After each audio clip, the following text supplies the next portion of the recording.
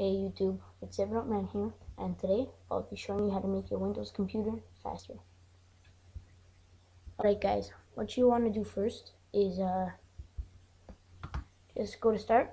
I have a Mac theme. It's not an actual Mac though. Go ahead and type in clean, and you'll see it says disk cleanup. Just click it. Select the drive you want to clean up.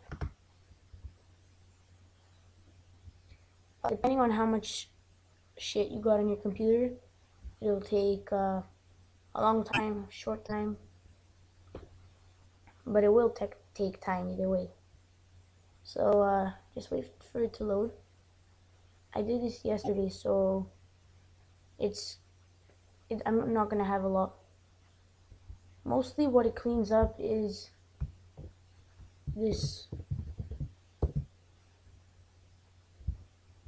temp. Now this is where your computer stores a bunch of crap that's unnecessary and isn't used by anything. So it just removes it, and that's it.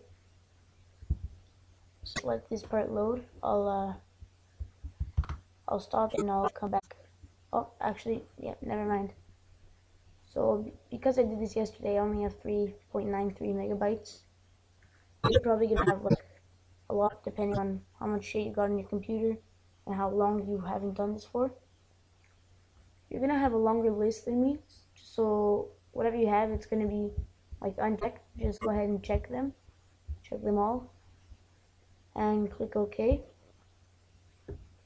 Click delete files, and just let it do its thing. Wait for it to load. It's done. Now if I go to temp,